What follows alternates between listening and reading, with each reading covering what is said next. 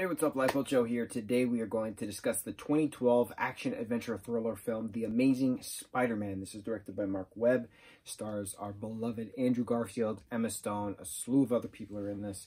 This centers around pretty much a backstory of Peter, like a backstory of his parents that we didn't see in the Tobey Maguire films, and also the introduction of Dr. Kirk Connors as the Lizard. We get Dr. Kirk Connors in the Tobey films, but we don't see him as the Lizard. So this, we see him as the Lizard.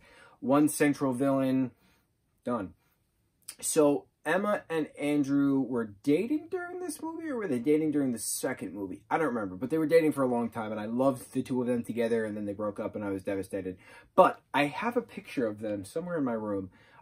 It was a Entertainment Weekly spread from 9 years ago, and I took a picture right out of the magazine and I put it on my wall of just the two of them staring beautifully in the camera, and they're just gorgeous.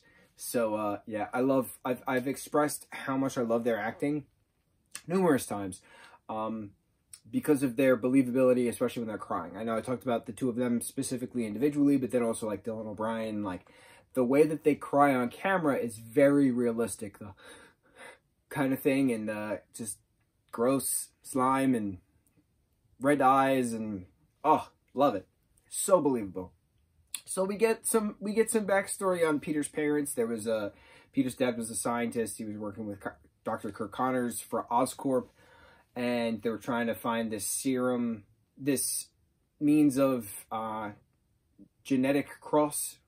genetics. So can you put lizard DNA into a human to grow back an arm, because lizards can grow back arms and like humans can't. So, but like Dr. Kirk Connors wants to grow back his missing arm. So like there's a thing.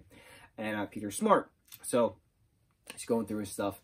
The kid who plays Flash Thompson in this is a badass. And it's pretty neat seeing that, you know, bully-bullied dynamic, and then like having the tables turn, and then like they're mutually cool at the end. I thought that was pretty neat.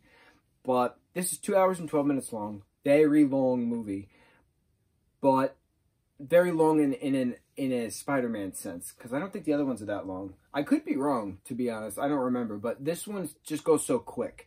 My favorite scene of this entire film, and it gives me chills every single time I see it, is when the Lizard is starting to climb up the Oscorp building in town Manhattan. All the 54th and below has to evacuate. It's just terror running through the streets of Manhattan. It's just it's absolute terror. Gwen is up in Oscorp Tower trying to create the serum that has to be added to the Ganali machine, which creates a cloud and then disperses the antidote accordingly, you know, around the citizens to make the lizard-infected people human again. And we did talk about the similarities recently within The City of the Plague God, that gorgeous book that was by Charlotte, I can't say his name, Chada. Awesome dude. We talked very briefly on Instagram. He's awesome. He's never seen The Amazing Spider-Man, but the similarities between the plots of boy with special abilities has to fight monsters in Manhattan, and then creates an antidote to be put into a cloud to then rain down on people, which then cures the monsters in Manhattan. It's the same plot, and I love it. I'm curious if that plot derived from Marvel Comics is based off the Mesopotamian myths that this book was based off of. Like I said, we talked about it.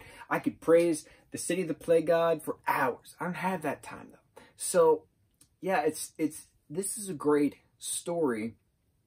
The story we were given is great because it gives us the backstory that we didn't have within the Tobey films. So there's a bunch of different Spider-Man stories about the different characters. Like, there are stories where he's dating Mary Jane in high school, and there's stories where he's dating Gwen Stacy in high school, and this one has Gwen Stacy in it. We have Emma Stone as Gwen Stacy. Bryce Dallas Howard played Gwen Stacy in the last film, but they were postgraduate of high school, you know, late college-ish during the time Peter and Gwen started to get together in the Tobey film, but it's just different, and that's the point, and it's cool seeing all that. So back to my favorite scene. It's dramatic music. The crane operators on 6th Avenue raise the 90-degree angle cranes so that way Spidey can swoop from crane to crane to get north, so that way he can get to Oscorp Tower quickly to help defeat the Lizard with Captain Stacy as well, who then perishes. But the lead, you know, construction guy is like, hey, that's the kid who saved my boy. We got to help him. Because you see, like, Spidey was shot in the leg, and, like, he puts his web on and he's trying to get there. And it's just very dramatic and, like, overcoming. And starting with the leap and then the run and then the jump, and it's so cool. And a lot of this cinematography is neat because you get a lot of POV, point of view shots for Spider-Man, so it feels like you're in a video game. I don't know, it was like very VR for something 9 years ago, and the graphics still hold up 9 years later, I must say. So one more film.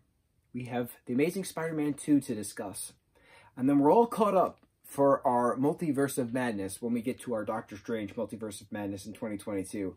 Are you ready? I am. We can do this. Let's go. Mucho mahalo.